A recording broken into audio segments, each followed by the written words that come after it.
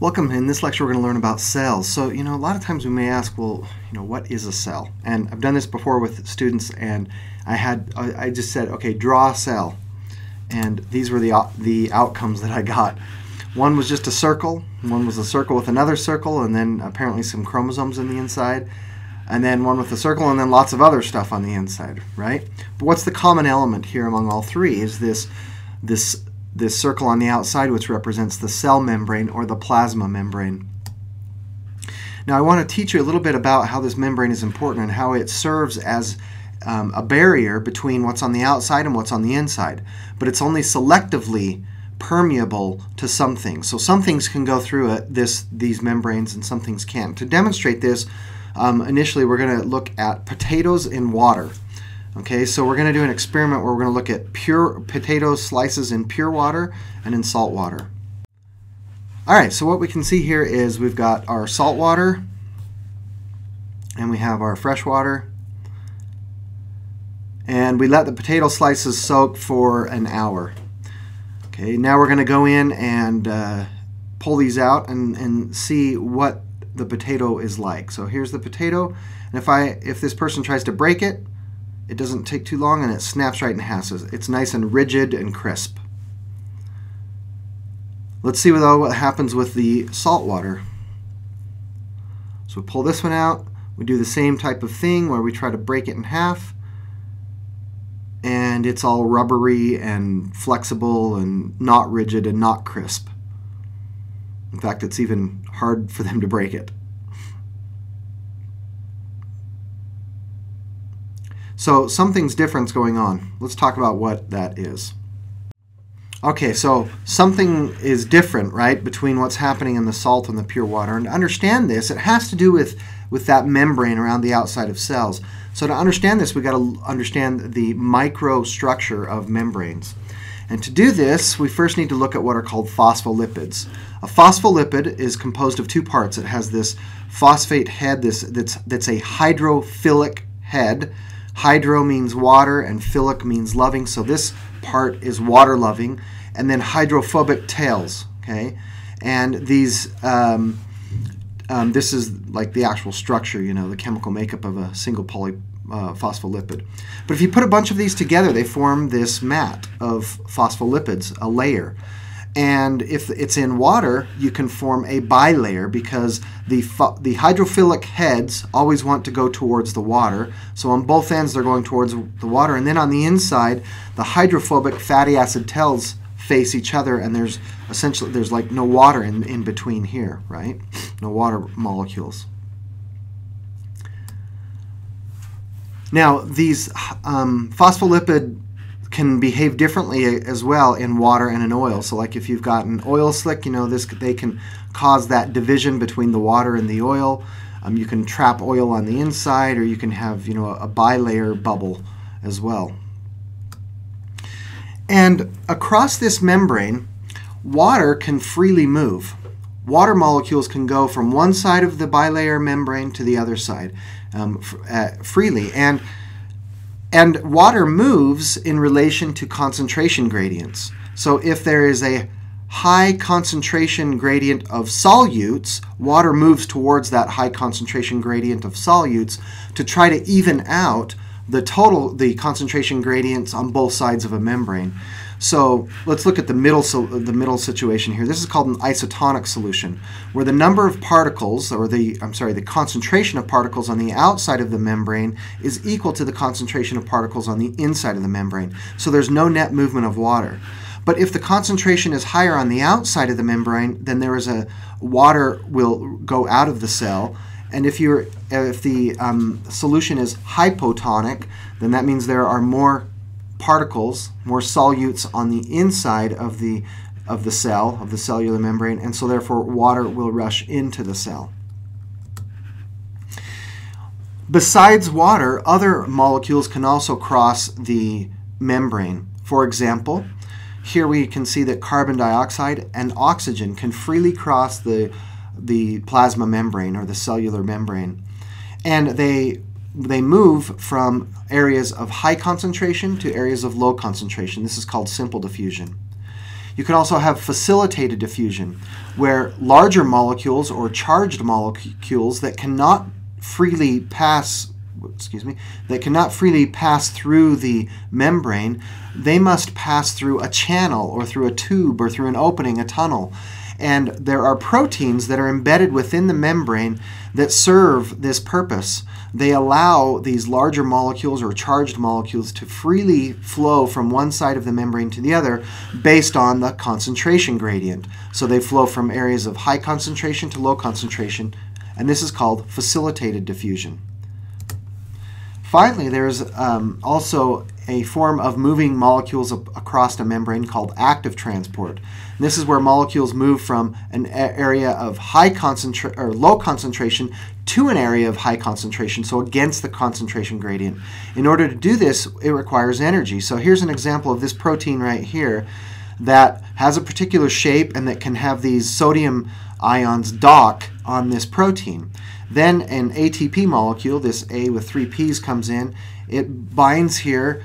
One of these phosphorus molecules are cleaved off, and that allows the protein to use that energy and to change its shape.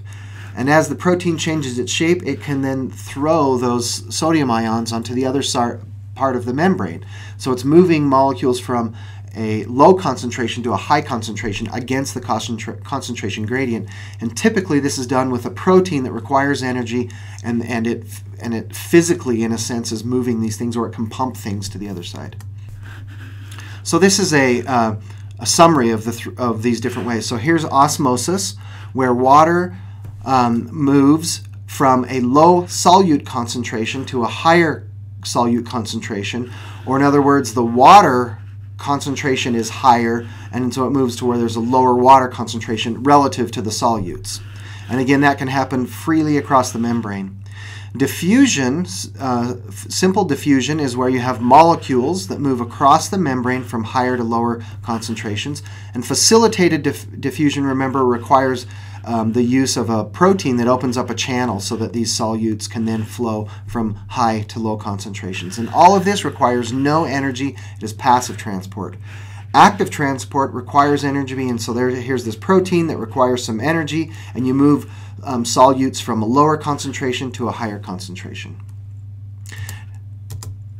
Now I also want to just talk about what the last type of transportation that can happen at a cellular level, where you have, if you want to get move a bunch of molecules outside of the cell all at once, you can form a vesicle, and then the vesicle fuses with the membrane, the cellular membrane or plasma membrane, and then all of these molecules can then be released outside of the cell. In a likewise manner, you can also gather up lots of molecules that are on the outside of the cell, put them into a vesicle and bring them into the cell and then process them. Now, cells, in addition to this outer membrane, also have lots of other organelles. Here are some of the most common ones that you've probably heard of before. The nucleus, right? This is what houses the DNA. Ribosomes, these are structures that aid in protein synthesis, and we'll learn more about those in detail later.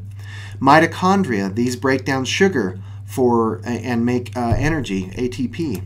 Chloroplasts, they manufacture sugar from sunlight and carbon dioxide, so chloroplasts are the things that carry out photosynthesis.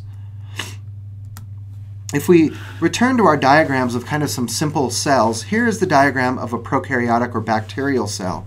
Notice it does not have a nucleus. It does have DNA in kind of just this nucleoid region, but there's no nucleus, and they do have ribosomes. Then you have the plasma membrane, and in this case there's a cell wall and even a capsule on the outside.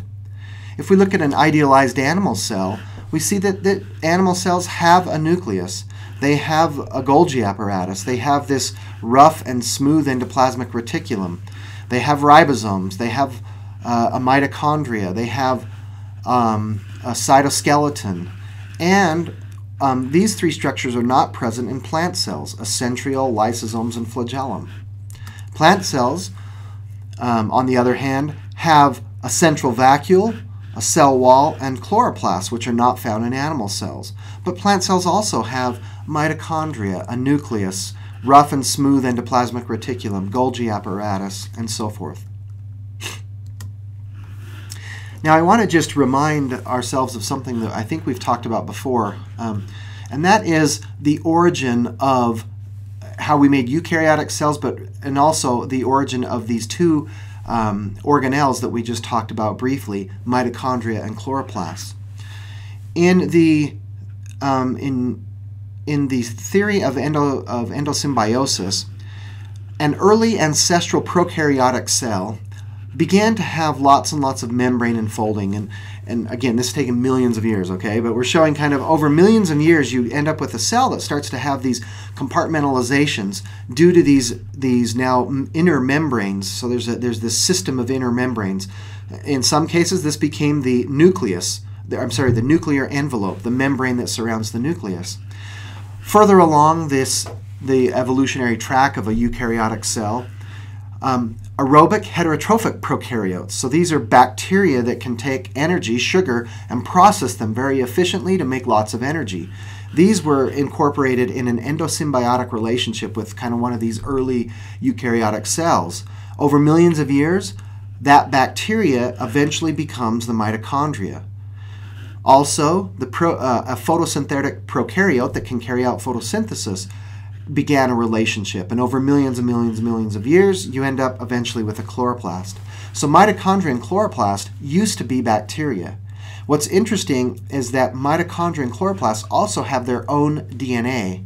So there is a mitochondrial genome and a chloroplast genome, and then there's the nuclear genome.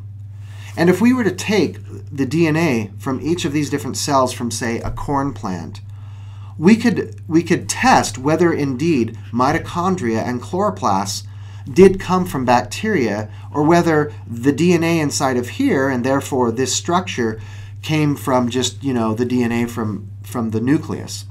And we can do that by, again, making a tree. When we do this, we see that chloroplast DNA from corn, which is the species Z. maize, nests right over next to other cyanobacteria. And the mitochondrial DNA also is most closely related to other bacteria.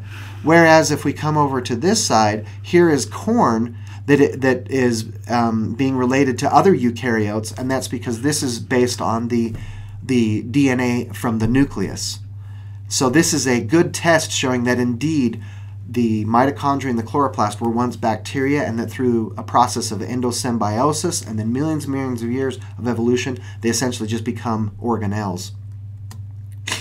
So to summarize all of this, if we compare and contrast bacteria, virus, animals, and plant cells, we see that only bacteria, animal, and plant cells have cell membranes. Only bacteria and plant cells can have a cell wall. All of them have DNA. Only animals and plant cells have a nucleus and mitochondria, and only bacteria, animal, and plant cells have ribosomes. Only plant cells have chloroplasts, and again, everything but virus have cytoplasm. So this is another reason why when you look across here, viruses are lacking everything except for DNA, and so this is another reason why we don't count viruses as being alive. So that's a quick intro to cells.